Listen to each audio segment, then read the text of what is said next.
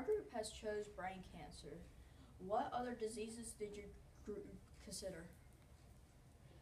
We considered probably like, but we couldn't. So we said brain cancer, but then the other one that we had found was hair loss. But then we thought of brain cancer, so we just did brain cancer. The research that we have. Hang on. Were there any others you considered? Yes. Okay, somebody else.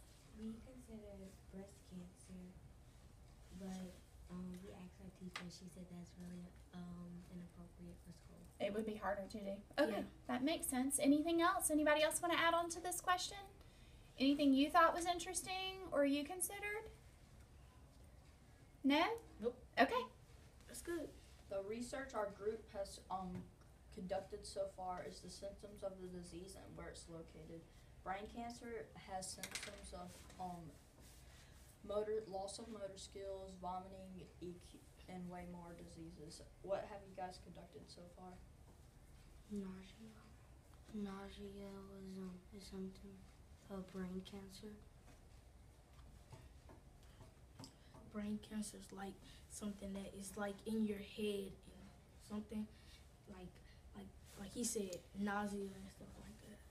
We learned the side effect of brain cancer and how you will feel and about the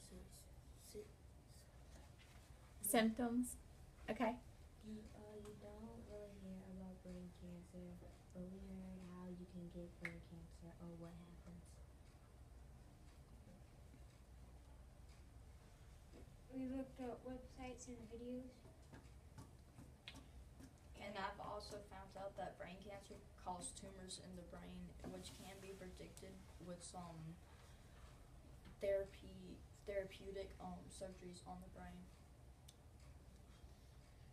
And resources that we found out on what resources that we included on our board was websites, video, and a place called Kids Heart, which or the CDC, the Center of Controlled Diseases Center, which we found out that brain cancer is on there. It's a hardly researched topic. Did you guys come across any interesting websites? Yeah. Like we had looked up like some of the websites that we looked up. Like they told us what brain cancer was, and then when we looked at it, then we kept scrolling down, and it said, like what he said, it has a tumor, like it's like a tumor in your brain and stuff like that. Did y'all find any other websites? Kids Kids Health. Is that one really useful? Yes, ma'am. Okay. Have you guys ran across any problems on the research for brain cancer? Not One really. problem that I found was that there ain't that many websites on it, since the brain cancers only affect like 1% of the United States population, which is 24,800 people. You want to add to that? Mm-mm. Is it hard to research something that doesn't have a lot Yes, of research it is, on it? because brain cancer has a 84 mortality rate, which means about 9 out of 10 people die of it. One person usually survives, I think. Mm. And the most common is for men to have it, but it's very rare. And the effects of brain cancer, like it affects the frontal lobe, which controls your nightmares, dreaming, and I think thoughts, and it affects your left lobe. Your right lobe, which controls your motor skills, which is walking, and I think some of your other skills, like I think it's like Do y'all remember? Anybody want to add to that? and plus the government doesn't actually go into it. They're more worried about the more common cancers like breast cancer, prostate cancer, and more. And stuff. Different kinds of cancers. Yeah, they different don't kinds of research it. cancer. And I think we probably, cancer is like, it is kind of, It's the overrepresentation of cells. yeah. Over replication of cells.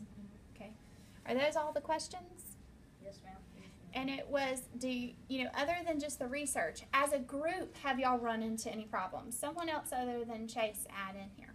As a group, have y'all run into any other problems? Have we ran into any problems?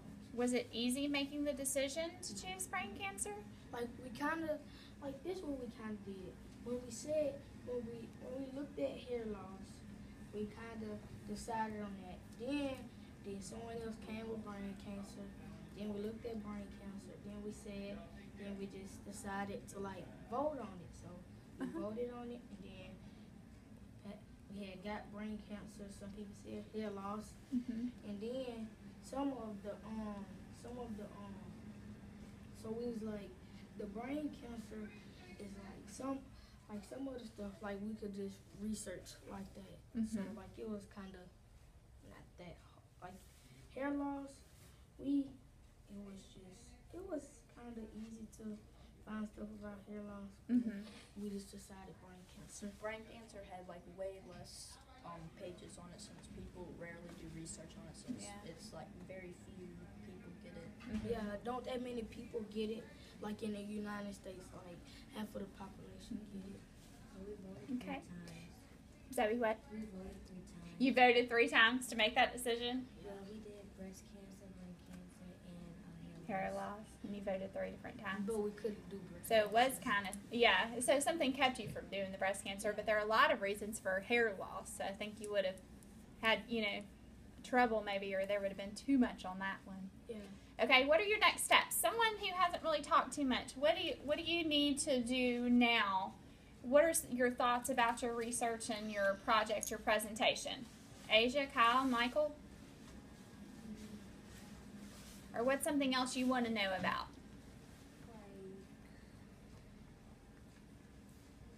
more facts. Need more facts, okay?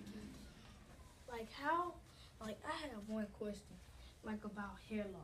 See, but we didn't do hair loss, so I wouldn't know this. But hair loss comes along with brain cancer. Why? Because of chemotherapy. So you could talk about But, that as how a side does- effect. do you just start losing your hair? Hmm. Do you Because of the chemotherapy. Chemotherapy is Cause your hair to fall out. Oh yeah. So what about that? Have you looked at treatments for brain cancer, guys? Ways that they treat it? There really ain't that many ways they treat it since it's so rare. They Yeah. said that they They do really- very small doses of Chemotherapy. So do y'all know everything about chemotherapy? Chemotherapy is they inject a radioactive Right. material. But does everybody know a lot about chemotherapy? So is that something you could look up? But chemotherapy Okay. Okay. is something it isn't when they shave your hair and something. Your hair will fall out because of chemotherapy. So Yeah. do y'all all agree that you could look up maybe the treatments more and everybody could get a better understanding of chemotherapy and the treatment? Okay, good job.